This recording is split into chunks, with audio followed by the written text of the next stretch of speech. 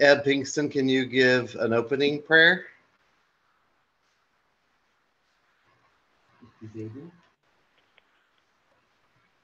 Can you hear me?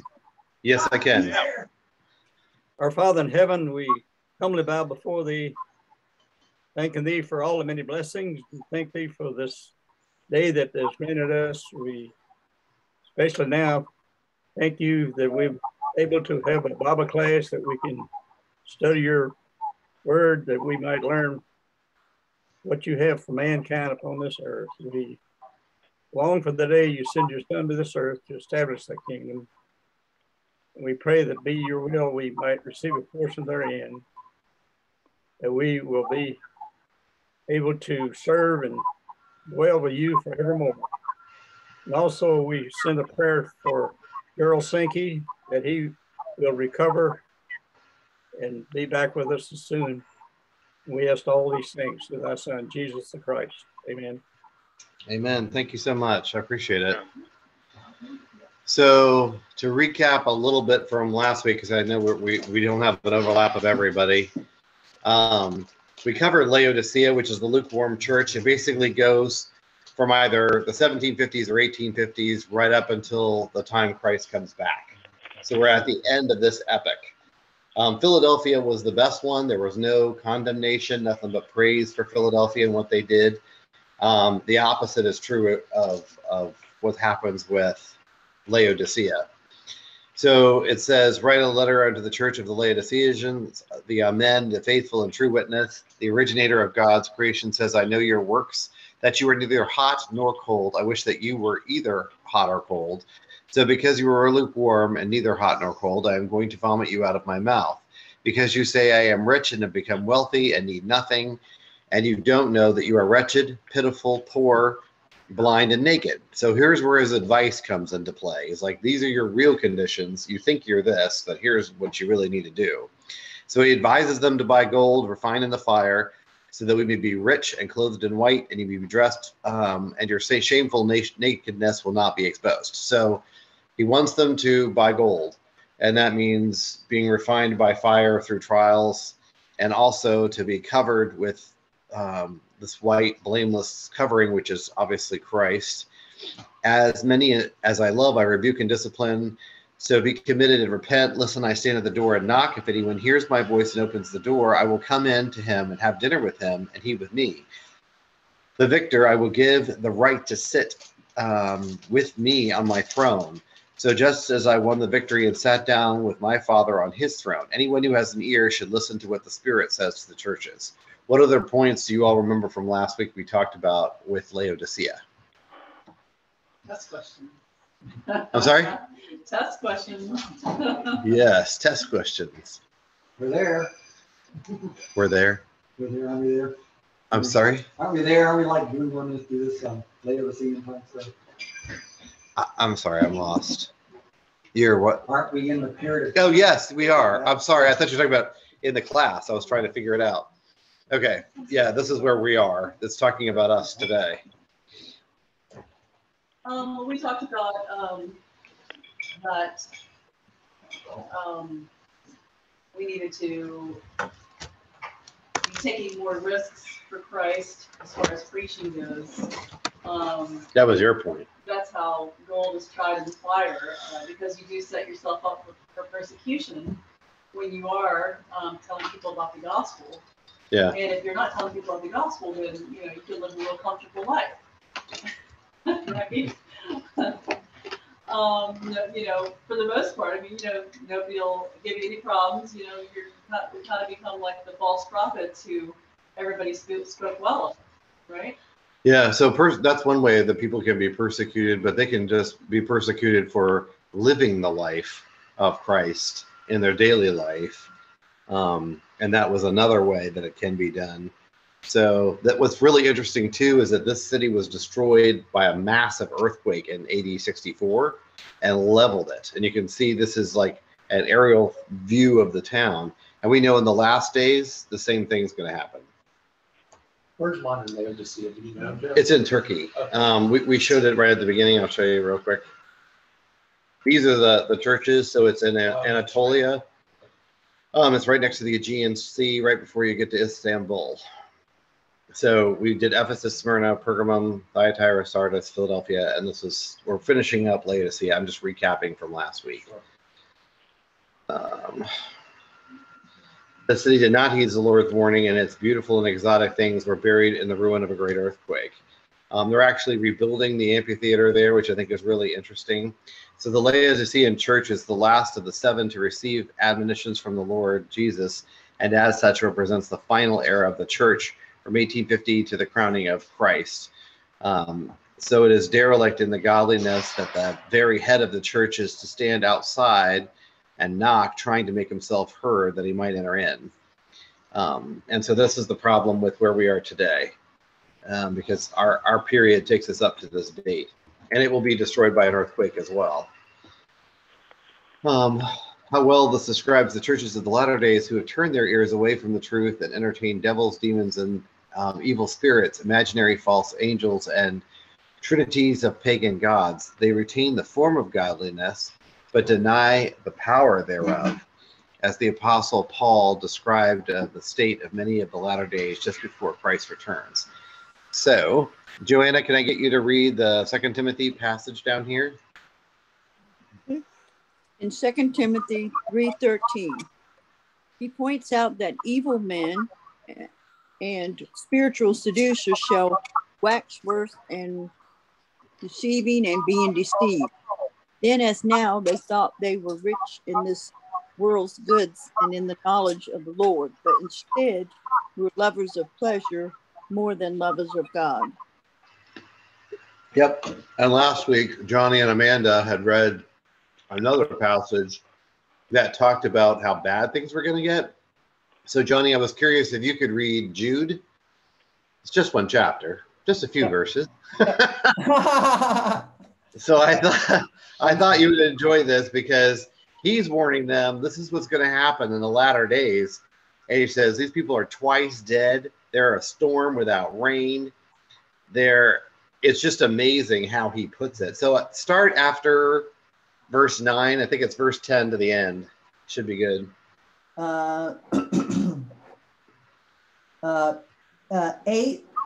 or 9. I mean, I guess 8 doesn't matter, right?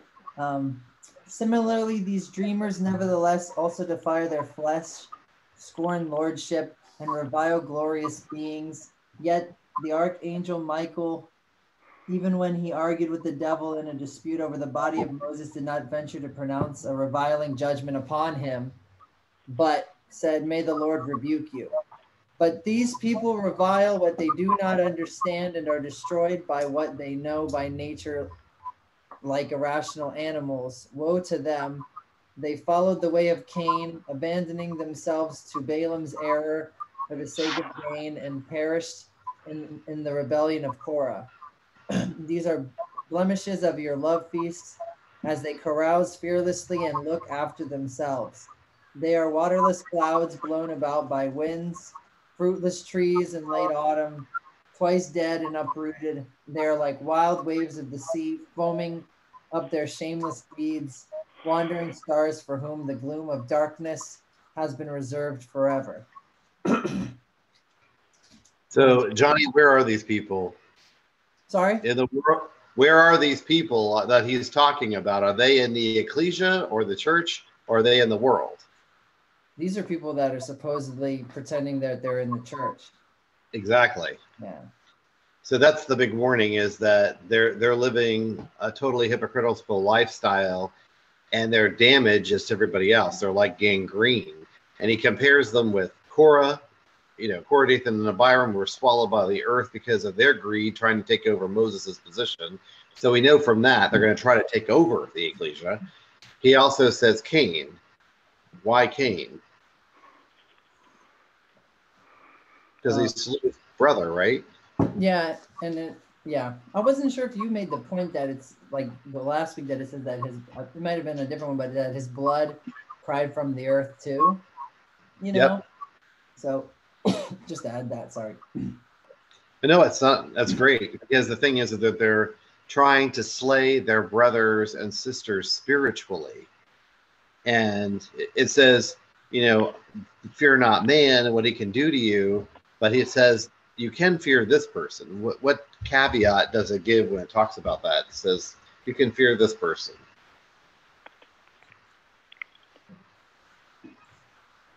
Is a man who can destroy the soul and the body. Oh yeah. I thought you meant, and then right here. Sorry. Yeah, not in Jude. It's not in Jude. I was making an allusion to the other one. But anyway, the one you brought, what was the one you brought up again last week, Johnny? Huh? What we were doing? I think it was from 2 Peter. Yeah, in 2 Peter, it was, hold on one second. I mean, John also says it too in a different way. So I was just thinking maybe it was that. I think it was 2 Peter. Oh, about false teachers, chapter. Wait, hold on. It was either in 3 or 4. I can't remember. False teachers, but denounce, I think, right?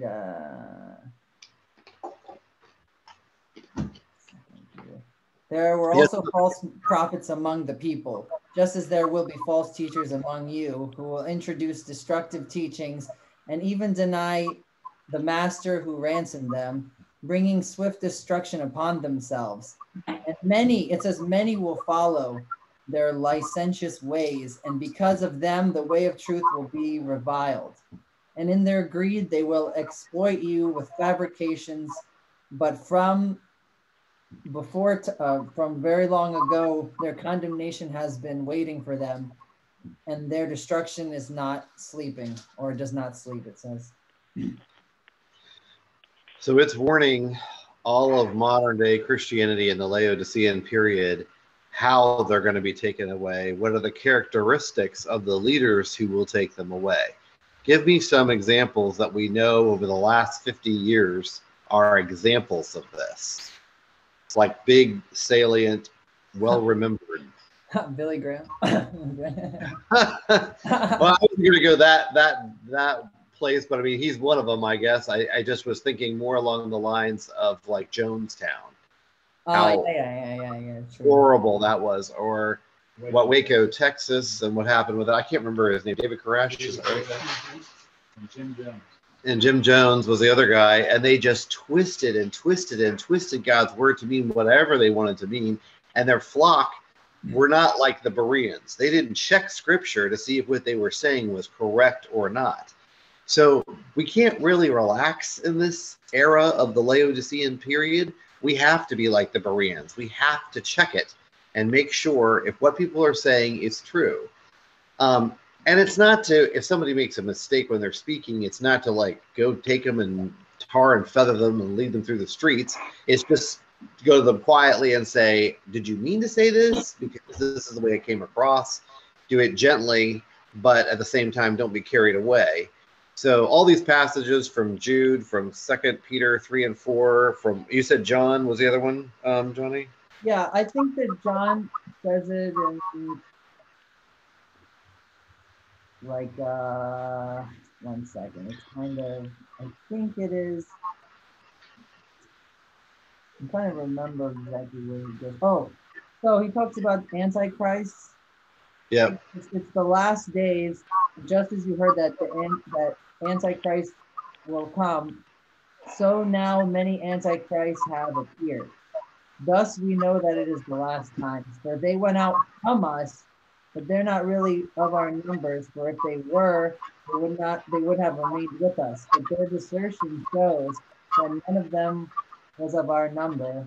But you have the anointing that comes from the Holy One, and you all have the knowledge. I write you because you do not know the truth, but because you do, and because every lie is not of the truth. Who is the liar but he who denies Christ Jesus? Whoever denies the Father and the Son, this is an Antichrist. No one who denies the Son has the Father, but whoever confesses the Son has the Father as well. I mean, that's great. That's how I. So that's very useful. There's, the other one that talks about what to expect and says they're gonna, hate their parents. They'll be slanderers. They won't have any self-control. I think you read that one last week. Oh yeah, that was Timothy. Yeah. So that was very good. Hey Jeff. Yes. Sorry. So this makes me think about, like, in this Laodicean period, I'm doing this because I can't hear you. Oh, okay, sorry. Okay. So what I think about is never has there been an easier time to be a fake Christian. Yeah. I mean, because really you can go to church every Sunday, you can profess it, but we're not really persecuted for being quote unquote Christians in our society. No. So it's very easy to be an insincere Christian. And I think that's what the Laodicean, the whole thing is about, really, is just they love riches more than they love serving God, you know, and we have an affluent country we live in, and people are able to, even the poorest people in our country have, you know, a television, internet, cell phones, and air conditioning, you know.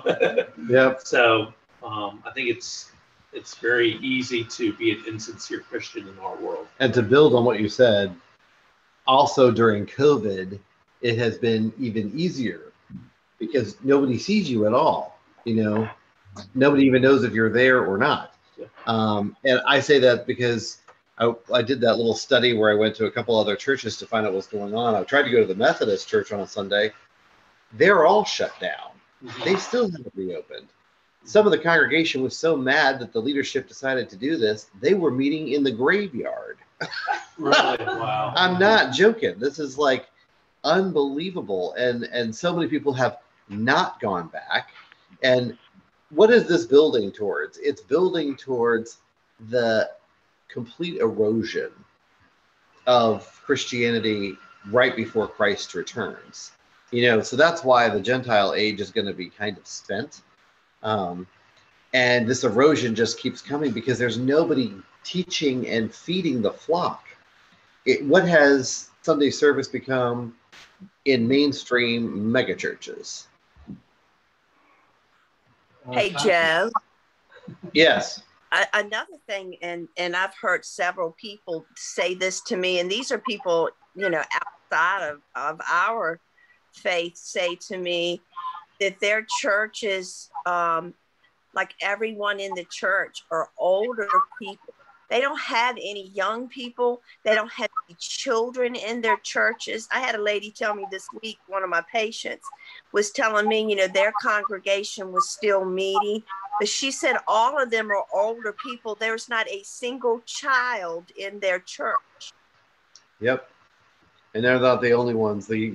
It's a dying out situation. And that's why I think it says the generation that saw all these things, which was Jerusalem becoming a nation and coming into being in 1948, will not completely die off before all things are fulfilled. So we're waiting for that to happen. And we hope and pray that that's going to happen. I mean, I grew up with lots of dates in my head. People said 1988, Christ was going to return, then 1992, then 2000, then several other dates. And now people have just given up, I guess, and stopped predicting, which I don't think, you know, we constantly need to be looking and watching, but there's a hubris in thinking you've nailed the date down. Yeah. So go ahead. Go ahead. There's also, I mean, even pre-COVID, there's a really interesting Freakonomics episode that I don't know if anybody's ever heard of that, but they just take economics and they apply it to everyday things. Yeah. And they talk about how people don't go to church anymore because they can just automatically put their payments in. And then they just think that, okay, I'm good. I'm set. I don't need to do anything else. That's interesting. I hadn't heard that one. Yeah, I have the book for Freakonomics. It is very interesting. Yeah, they have like a little podcast, and there's an episode about that. It's a very interesting episode. And if I might add another thing too about the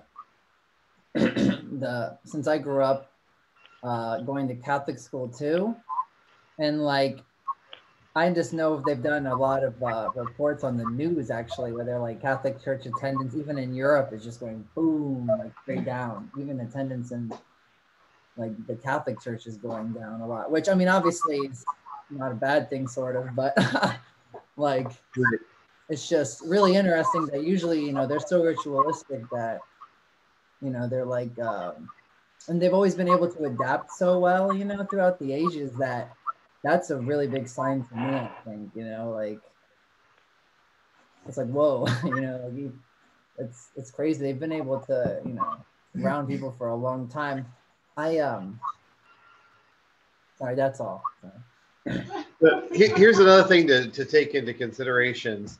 When people are in power, they want certain conditions to be in place to stay in power. Okay, what did Caesar say about fat men? Got me on that one. He said, "Let me be surrounded by fat men." Why? Because he knew they were satisfied. They weren't going to rock the, fruit cart. They weren't going to cause unrest. They weren't going to shake the earth. They were fat and sassy. So he was happy about that. And he's like, it's when the times get dire and things get really rough that the populace rises up, like October 1917 in Asia. Does anybody remember what happened there?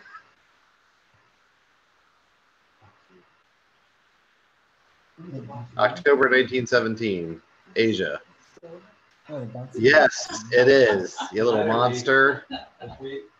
It caused the end of the Russian Empire, 300 years of Russian rule. Yeah, so the people were so desperate, they had no food, no nothing. The churches weren't allowed anything, that they literally destroyed the Tsar, which was the last of the three frogs kind of idea, that this empire was completely thrown out. And that forced basically communism to just dispel religion altogether. And now you've got a whole generation, 2 or 3 generations, that have been without God this whole time. And this was after all the pogroms against the Jews.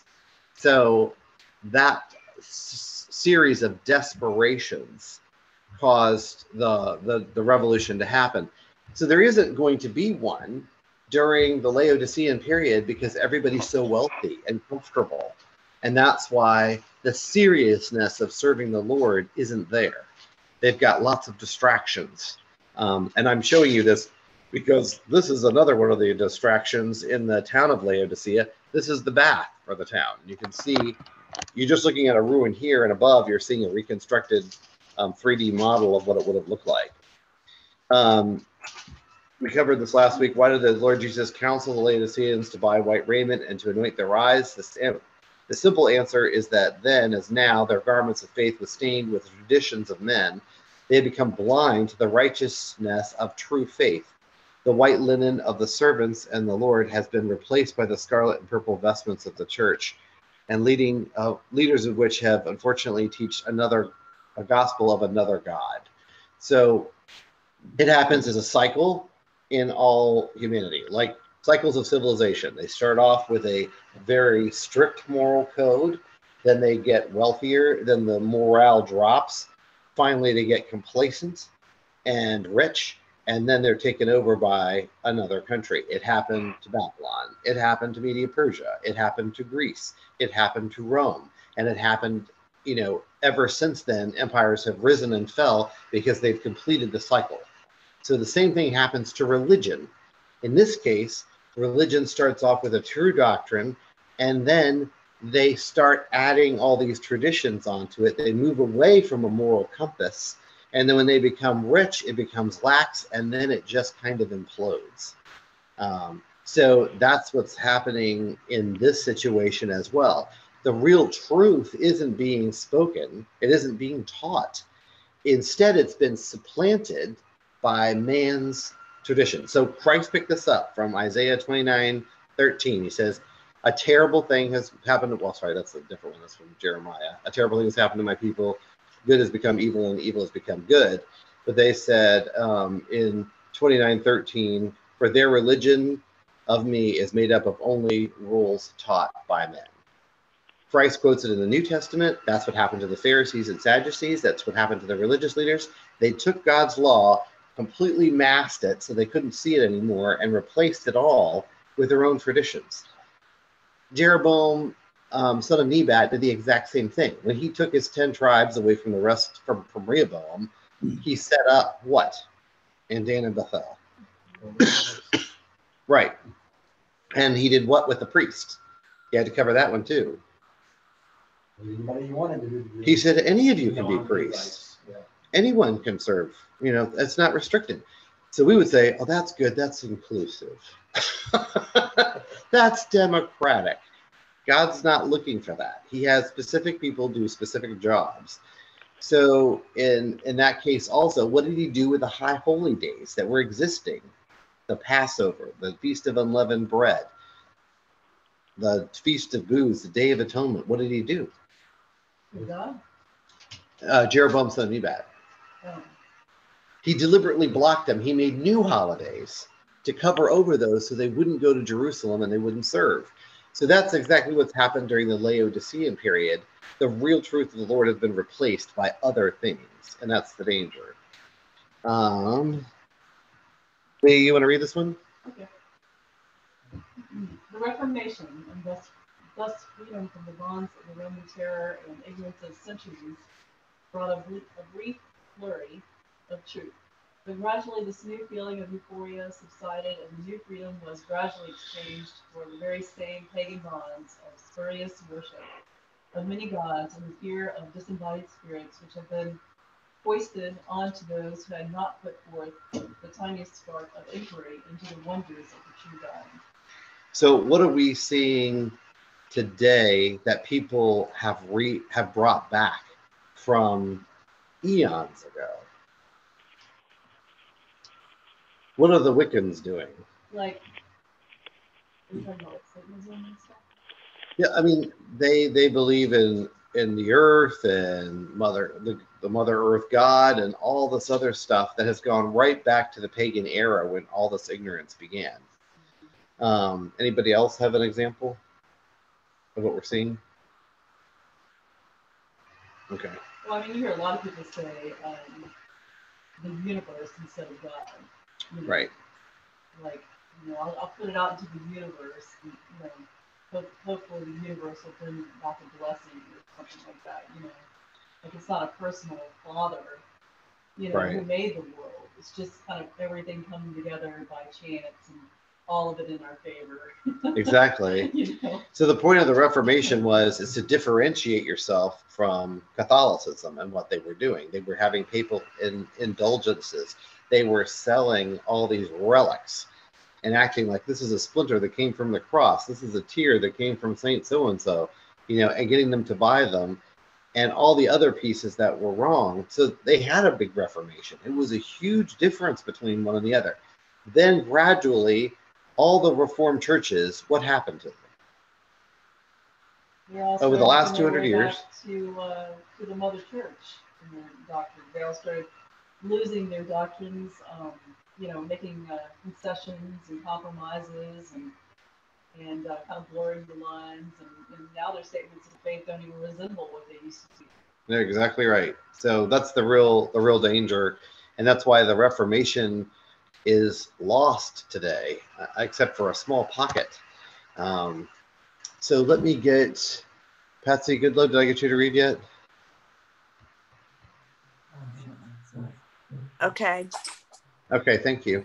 The new churches established their own priesthoods, which grew rich in their diplomas of doctors of divinity, well trained in philosophy and modernism and in fundraising and bringing in multitudes of members, but poorly trained in the simple truths of the scriptures, which became buried under the adopted teachings of Rome. No wonder the Lord Jesus advises this Laodicean church of the latter days to anoint thine eyes that thou mayest see. The Lord Jesus could see ahead 2,000 years and saw a continuing state of blindness in the end time church, exactly as had happened in the early church of Laodicea, where the teachings of the apostles were abandoned for the apostolic teachings of men who invaded the church. So searching for the truth is not easy, and this is the point I would like to make. It only takes one generation to lose God's truth. One. And then it can take 10, 20, 30 generations to get it back. Because once you're in that ignorance, blindly trying to find the door to salvation is very difficult. So you have to really have it in your heart to want to find it. And I think that's what Johnny last week was so impressive about your story is, how do you find it on your own in the world when everybody is not even interested in it? They're not, there's not a lot of resources to go to. So it's pretty powerful. Amanda, can you read this one? The Lord Jesus pleaded with the Laodiceans of both ages to be clothed with white raiments, that the shame of their nakedness, their desperate lack of the knowledge of his salvation, might not be apparent, indeed might be covered. His love for his children of faith shows then in his assurance that as many as I love, I rebuke, admonish, and convince, and chasten. Be zealous, therefore, and repent. His word repent reveals a sorry state of affairs in the apostate church, for it reveals a state of wickedness which had overtaken his servants. Yet in this age, as in the apostolic age, the Father is rebuking and chastening a remnant which is remaining faithful to the high calling to which they are called. So we know that he's course correcting us as we're going. We're navigating towards the kingdom, but sometimes our ship is blown off course and he's redirecting it and blowing the winds back another way so that we'll stay on the course and we won't lose our way. But that's, I think, if we're honestly praying for it and asking for it from the Lord. So let's see, who have I asked to read? Joanna, have you read tonight? I have. Okay. Joe, is he there? Is Joe there? Would you like to read? No, he can't read at the moment. Okay. How about Nora and where are they? Are they still up? I can read it. Nora, would you like to read it? No, I'll let Karen. Sorry, Karen. I'll read it for her. One section of the church is to be spawed out of the discarded, whilst the few who overcome not only the sinfulness of human weakness, but also the apostasy, leading many to the eternal death, will be granted to sit with the Lord Jesus in his throne, which will be the restored throne of David, when the word of the Lord shall go forth from Jerusalem, Micah 4:2, which the vision recorded in Revelation 6-19 are detailed prophecies concerning the Christian church in its spiritual and political relations with the nations during the church age. It is the obvious that the Lord Jesus provided us with a summary or synopsis of the same history in his letters to the 7 churches. So there's all this is to wrap it up, that all these different lessons are learned. So I was trying to help us remember the different ones. So for like Smyrna plus persecuted and the 10 different edicts by the emperors against Christianity, plus the synagogue of Satan and 10 years of persecution equaled, if they resisted, you will receive the crown of life. So it's to try to make us, I give us little pictographs to try to help us figure these things out. So Ephesus was the loveless ecclesia. They hated the work of the Nicolaitans. What's the next symbol? The and then plus what? What is the one? The first works. Exactly. And then? They would protect it through life. Very good. See, the pictograph works. We did that one. Here's Pergamum. So who wants to do this one? Let's see. Okay, again? Okay, go ahead. So in Pergamum, you had Satan's throne, But even though they lived, where Satan's throne was, they were to never deny their faith. I believe it also didn't it talk about Antipas, the faithful witness in there? I think so, but it mainly was there were those who held to the Balaam's teaching and to the beliefs of the Nicolaitans, and they were supposed to get rid of that. And then it leads to the final conclusion, which is they would receive the white stone, or is that the hidden manna? It's all three. Hidden manna. Okay. Hidden manna, white stone, and a new name. All three. So I'm going to go from here. I'm going to go back up really quick to the 10 persecutions against the church that was from Smyrna. And we'll finish those this week and next week. Let me see, get back to it in time. Oh my goodness. Wow.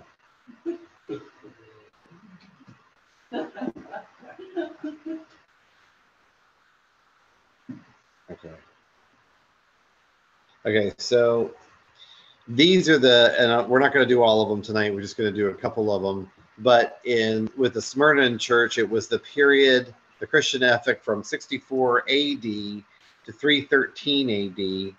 And it was a period of tremendous persecution against Christianity in general. That's why it's such a good representative of the Christian history. So from Nero to Diocletian, this whole 250-year period was marked by terrible persecutions and also martyrdoms that went on and on and on. So you got Nero from 64 to 67, Domitian from 81 to 96, Trajan from 98 to 117, Hadrian from 117 to 138, Marcus Aurelius from 161 to 180, Septimus Servius from 193 to 211, Maximus the Thracian from 235 to 236, Decius, and then Valerian, and then Diocletian. So these 10 emperors had 10 different things that they did against Christianity during their lifetime. So can either of the Pinkstons read this, or is it not possible? I can't see anybody.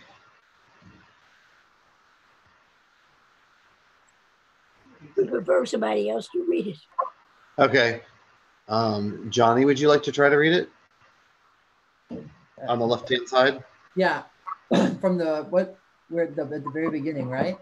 The blue part, yeah. On the left-hand side. The second problem faced by the Christians of Asia Minor was emperor worship. It is common to hear a lot of talk about the persecutions of the early Christians, but the term is not used in the Apocalypse or in Revelation. Instead, we find the terms trial, Revelation 3:16, and suffer, Revelation 2:10, and tribulation, Revelation 1:9, 2:9, 10, 22, 7:14.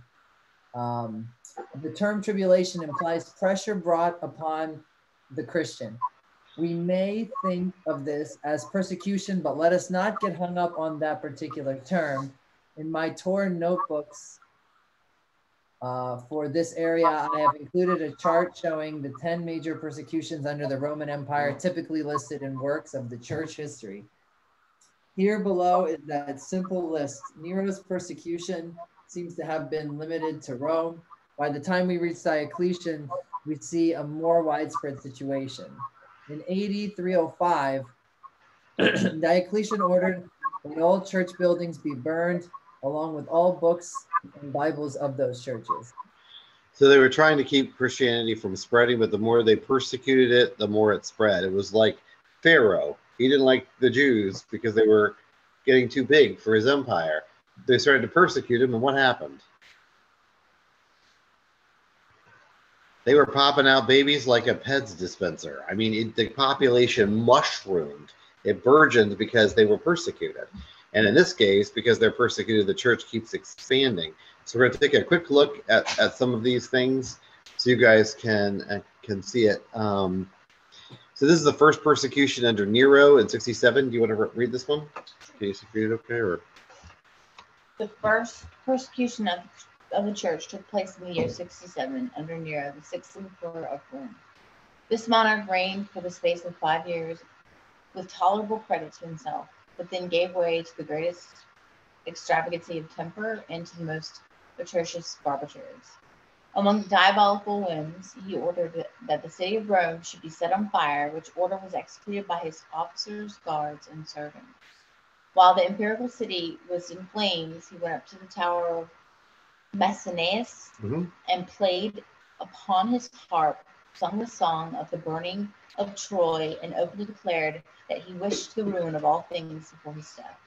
Besides the noble pile called Cirrus, many other palaces and houses were consumed. Several thousand perished in the flames, were smothered in smoke, or buried beneath the ruins. So he did this, and he didn't care if he destroyed everything. And Nero was disgusting. He was married to several men, several women, and an ox and a couple other animals. So he was just pretty vile. And he blamed all this on the Jews to persecute them. So it was pretty unreal what happened to them. The next slide, can I get you to read that one, Roger?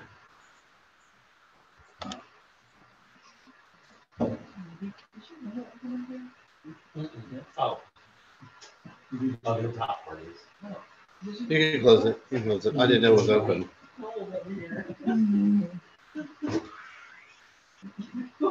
Sorry.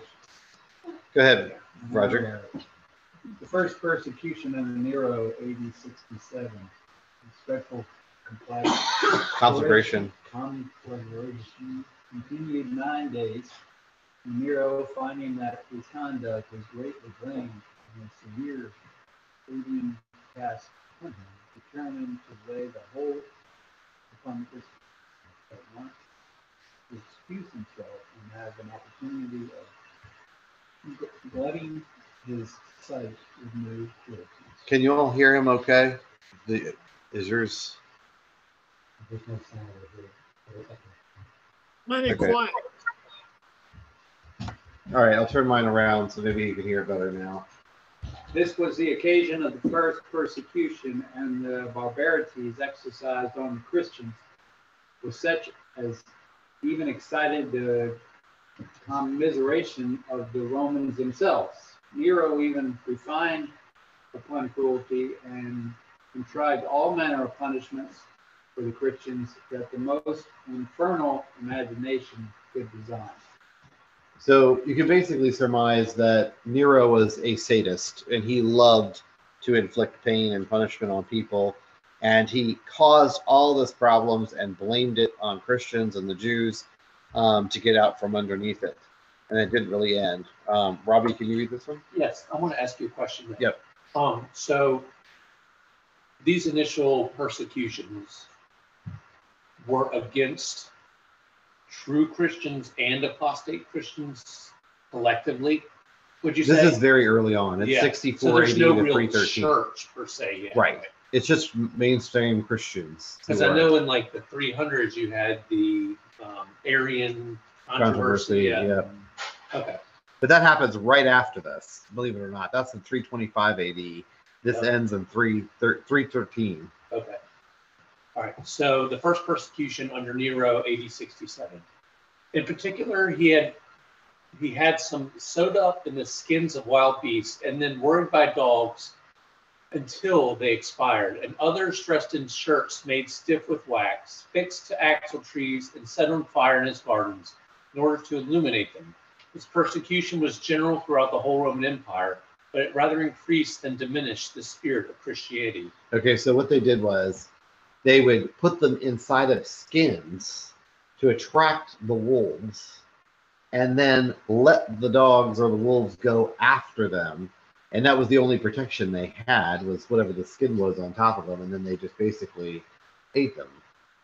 In the second instance, he used Christians basically as lanterns, putting them inside of these luminaries in his gardens. So he would make the stiff material covered with wax, which is highly flammable, with them inside of it, light the whole thing up, and they'd be like a wick.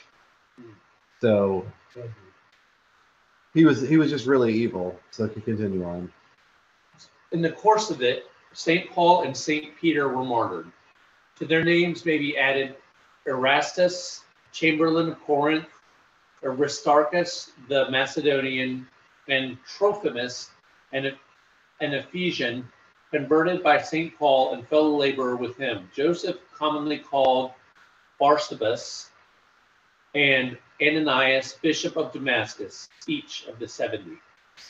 So a lot of people lost their lives during this time because of what he did. So there's a countless number of people. This is from Fox's Book of Martyrs. Again, if you want to look at it, it's an incredible story of how it all came about over time. David or Nancy, would you like to read this slide? And then I'm going to ask Linda next. The second persecution under Domitian. The Emperor Domitian, who was naturally inclined to cruelty, first slew his brother and then raised a second persecution against the Christians. In his rage, he put to death some of the Roman senators, some through malice and others to confiscate their estates. He then commanded all the lineage of David be put to death. Among the numerous martyrs that suffered during this persecution was Simeon, Bishop of Jerusalem, who was crucified, and St. John, who was boiled in oil and afterward banished to Patmos. Flavia, the daughter of a Roman senator, was likewise banished to Pontus, and a law was made that no Christian, once brought before the tribunal, should be exempted from punishment without renouncing his religion. So the threat was really there now. I mean, their properties could be confiscated. They could be martyred and killed a lot like Christ himself was killed. And then if that didn't work, they had to renounce their religion. So everywhere they were going, you were on the edge of non-existence in the Roman Empire. What am I called on? Oh, Linda. Are you good? Okay. The second persecution under Domitian, AD 81. A variety of fabricated tales were, during this reign, composed in order to injure the Christians.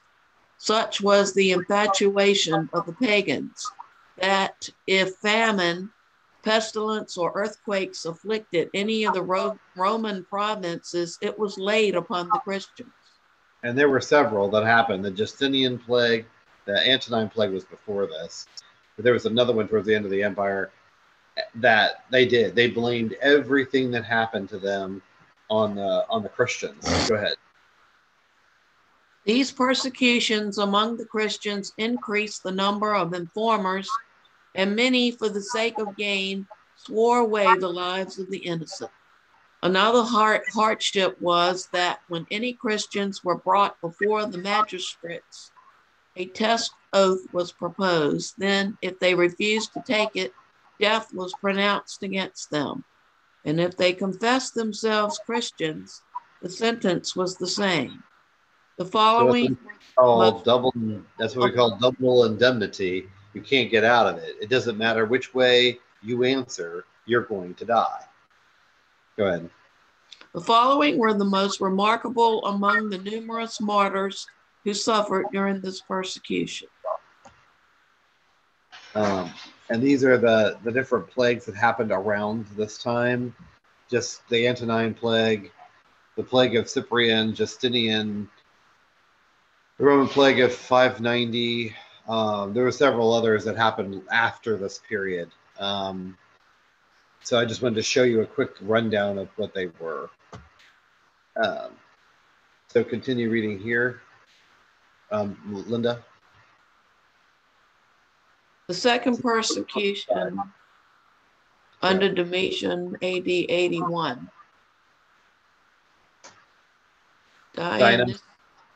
Dionysius, the Areopagite, was an Athenian by birth and educated in all the useful and ornamental literature of Greece.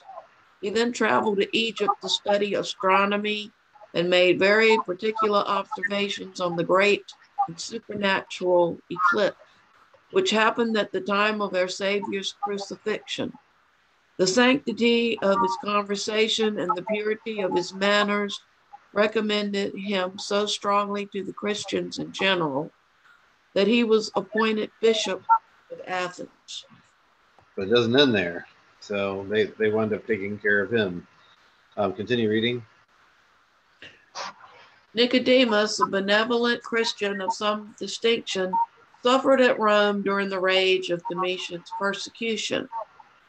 Protasius and Gervasius were martyred at Milan. Timothy was the celebrated disciple of St. Paul and bishop of Ephesus, where he zealously governed the church until AD 97.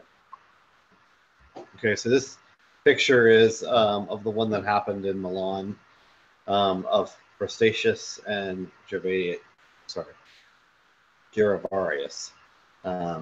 And it was pretty awful the way that they went. You could read about it.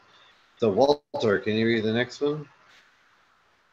Can I hear you from there, or do I need to turn this around? They might be able to hear me. I'll turn it around. The second persecution under Domitian, AD 81. Timothy was the celebrated disciple of St. Paul and bishop of Ephesus, where he zealously governed the church until AD 97. At this period, as the pagans were about to celebrate a feast called Christadelphian, the meeting of procession severely reproved them for ridiculous idolatry, which so exasperated the people. They fell upon him with blood and beat him in so dreadful a manner that he fired with bruises 2 days later. Okay, so these are what are recorded history. We don't have a lot of ways to confirm that, but these are some of the ways we know how the disciples and apostles died. So I'll go on to the next one. Can we read that one? Walter. Okay. The third persecution under Trajan, AD 108. Nerva succeeding Domitian gave a respite to the suffering of the Christians. But reigning only 13 months, his successor Trajan, in the 10th year of his reign, AD 108, began the third persecution against the Christians. While the persecution raged, Pliny, 2D, a heathen philosopher, wrote to the emperor in favor of the Christians, to whose epistle Trajan returned the incisive answer: the Christians ought not to be sought after, but when brought before the magistrate, they should be punished. Trajan, however, soon after wrote to Jerusalem. He gave orders to his officials to exterminate the stock of David, in consequence of which all that could be found that race were put to death. And this is the painting of them coming out of Jerusalem under Roman attack, I guess. So the next slide. Did I read this one, maybe? Sure. Whichever is easier. Yeah. Simperosa, a widow, and her 7 sons were commanded by the emperor to sacrifice to the heathen deities. She was carried to the temple of Hercules, scourged and hung up for some time by the hair of her head. Then, being taken down, a large stone was fastened to her neck, and she was thrown into the river, where she expired. With respect to the sons, they were fastened to 7 posts, and being drawn up by pulleys, their limbs were dislocated.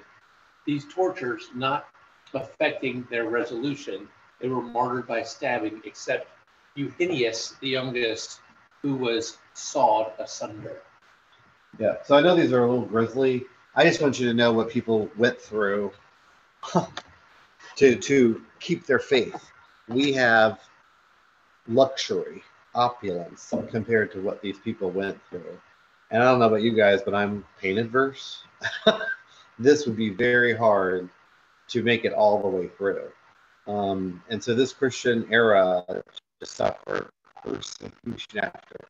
I mean, 10 different emperors did whatever they could to eradicate the faith, and still it went everywhere. Who hasn't read? David, you want to? It's short and sweet and to the point.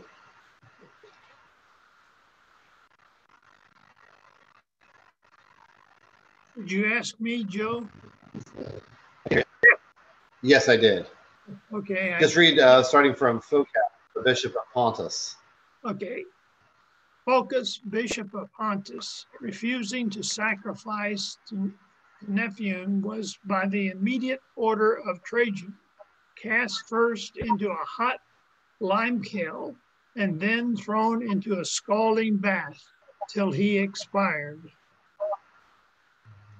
So what does this remind you of? Leah said Shadrach, Meshach, and Abednego. It's exact correlation to it.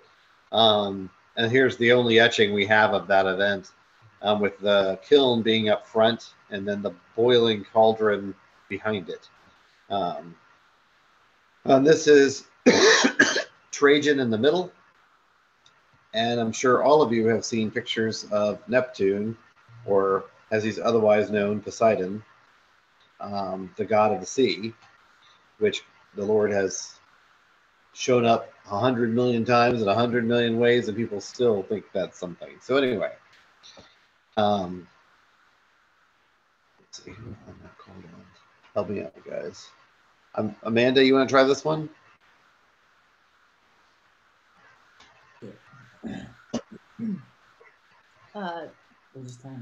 Trajan likewise commanded the martyrdom of Ignatius, Bishop of Antioch. This holy man was the person whom, when an infant, Christ took into his arms and showed to his disciples as one that would be a pattern of humility and innocence. He received the gospel afterward from St. John the Evangelist and was exceedingly zealous in his mission. He boldly vindicated the faith of Christ before the emperor, for which he was cast into prison and tormented in a most cruel manner. After being dreadfully scourged, he was compelled to hold fire in his hands, and at the same time papers clipped in oil were put to his sides and set on fire. His flesh was then torn with red-hot pincers, and at last he was dispatched by being torn to pieces by wild beasts. So I doubt he was in this good of a shape before these animals got to him. I think it was sort of the last vestiges. But he would underwent a lot of persecution as well. I don't know the credibility of him actually being the right age or whatever to go all the way back in history to Christ saying these are children being my Father's kingdom kind of thing. But it's an interesting piece from Fox the Martyrs. Let's see. Leah, you want to read this one?